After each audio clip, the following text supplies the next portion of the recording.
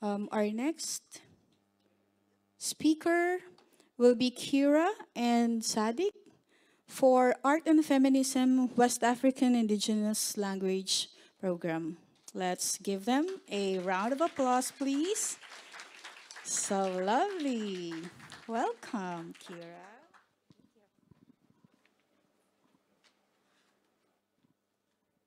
So good morning, good evening, good afternoon. This is Kira speaking. I am an East Asian appearing woman. I have short dark hair. I'm wearing a K95 mask and I have glasses. I have the distinct honor and privilege of being the executive director of Art and Feminism. Ooh, how does this work, Masada?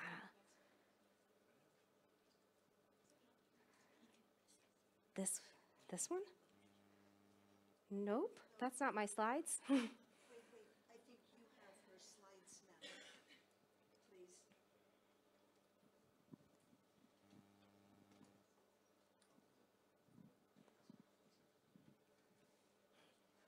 We need to go back. They need to stop our slide deck and put their slide deck. No.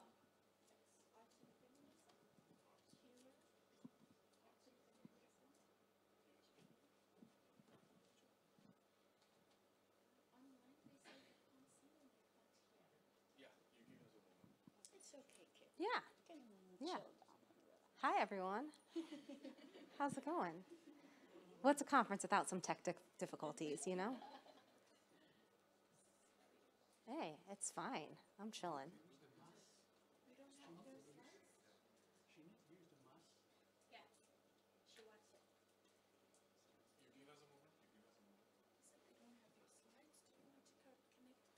Sure.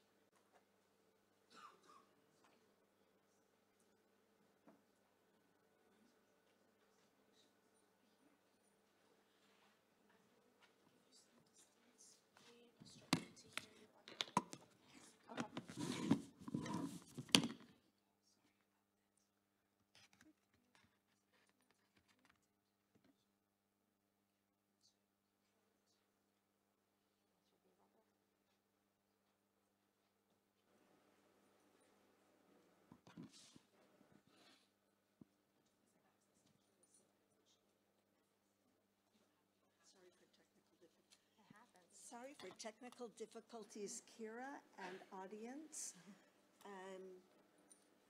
We're trying to resolve it with the AV folks. This is it. Hey, thanks, y'all. Hey. So I was also, for access, I'm going to remove my mask right now. So on the screen right now, there's a slide that has a screenshot from the artandfeminism.com website that has a bunch of different events, and it says Art and Feminism West African Indigenous Language Program. This slide has the Art and Feminism abbreviated Brave Friendly Space Agreement. And so we start all of our Art and Feminism events with this. The goal of this session is to create an encouraging space for collective learning. This requires intentional behavior wherein participants are conscious of and accountable for the effect of their statements and actions on others. We respect our experiences and the experience of others and recognize we can't do this work without one another. We agree to hold each other accountable to foster a brave and friendly space. So we have 12 minutes, so I'm going to try to be as brief as possible. I know a lot of you are already familiar with art and feminism, so thank you for already being community with us. And if you're not, allow us to please introduce ourselves very briefly. This is a slide that has the Art and Feminism mission and vision statement. It also has one of our logos on it on a blue background. So we realigned our mission and vision in part of strategic planning in 2020, 2020 and 2021. And so I'm just going to read this to you.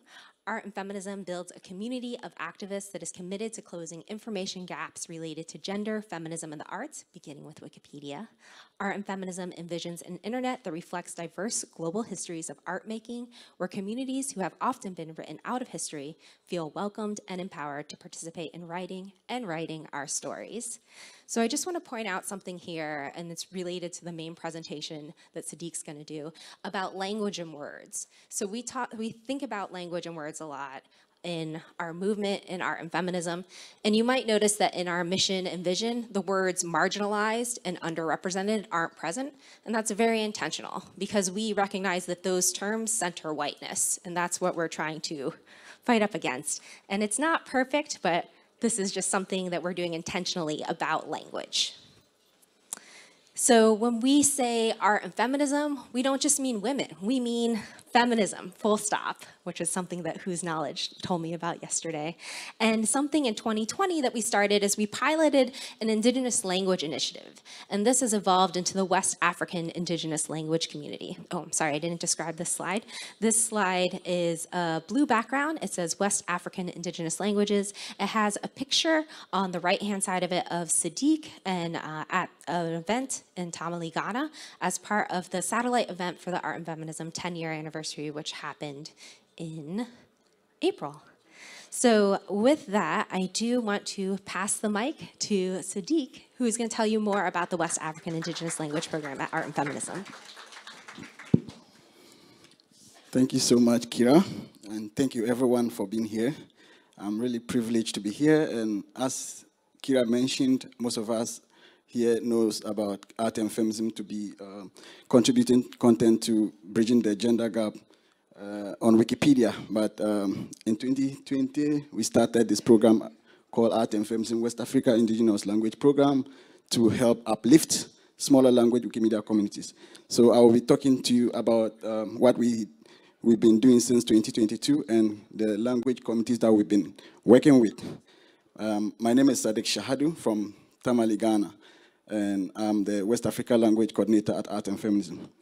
I'm wearing an African print and a glass. Okay, so the goal of the program was to provide resources for smaller language Wikimedia communities and also to support West Africa indigenous language programs that are, that do not get real support from the main Wikimedia resource team. So we try to provide technical support. We try to, help them connect to each other so that they can share and learn from their experiences. And we started with Dagbani, Gurene, Mori, Ghanaian Pidgin, Tyap, Wikipedia, and recently we had Kusal, Dagari, and some few other languages coming up, which is Twi and the rest. So since 2022, there has been a lot of impact since we started the program, and one of the topmost impact that we have created is the Dagbani Wikipedia. The Dagbani Wikipedia was incubated in 2015, and the project was laid dormant until 2017. And then because of inactivity, we couldn't proceed because so many people those who started it were involved in so many other activities, schools and other stuff like that. And in 2020, when COVID started, I am a speaker of Dagbani myself. So this slide talks about impact of art and feminism, and then the background is white. So I speak Dagbani, and I was like, what if we could just use this COVID period to mobilize online contributors, special language activists to come together to uplift the Dagbani Wikipedia incubator, because it's been a very long time since a lot of people contribute to it. So I started with a few students at the University of Education, and we basically started by organizing online activities because there was COVID. And by 2021, on July, we were approved. So since 2021, we have created over 7,468 articles on the Dagbani Wikipedia. And if you want to know more about the Dagbani Wikipedia, you can just go to dag.wikipedia.org. And then from there, we moved to Gurene Wikipedia, which is also one of the mutually intelligible languages from the northern region of Ghana. So by 2023, as of January 27th, the Gurene was also approved. So these were activities that cuts across like campuses and also art and feminism campaigns, which are organized all year round in Tamale and Accra and the Upper East region of Ghana. And other languages that we've been working with are the Tyap Wikipedia and then the Ghanaian Pidgin. And I'm also happy to share that the Tyap Wikipedia from Nigeria was also approved recently, last year, and then the Ghanaian Pidgin was also approved this year. Now we've added a few more languages, which is the Mori Wikipedia, which is currently being incubated. And Mori is spoken by people of the Mori community in both Ghana and Burkina Faso, and it's one of the largest language groups among the Moli Dagbani languages. And from Mori, we also have the Kusal language, which is spoken by people, we call them Kusasi in the northern region, which is also like a mutually intelligible language among the Moli Dagbani languages. And then the Dagari. Dagari is slightly different from Dagbani. So these are the languages that we've been working with since we started this program. And as part of the program, we've been able to support community leads to become like more active contributors and also become organizers of art and feminism campaigns. So some of them contribute content about women in their various language groups, and also they improve the biographies of feminism-related articles on Wikipedia in these languages. Yeah, so if you want to learn more about the Art and Feminism campaign, you can go to artandfeminism.org and then you search West Africa Language Program. And I would also like to invite all those who, especially those who are currently working on West Africa language programs, to join us and learn more about how they can be supported through our programs. At this point, if you have any question, please let me know. I don't know if I'm within the time. And you can also reach out to me if you have any concern about our work at sadiq@artandfeminism.org.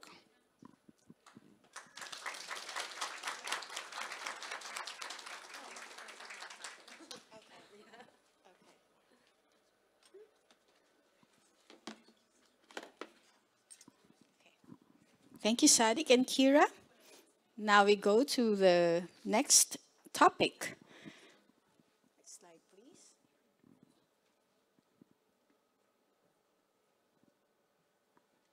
Next slide, please.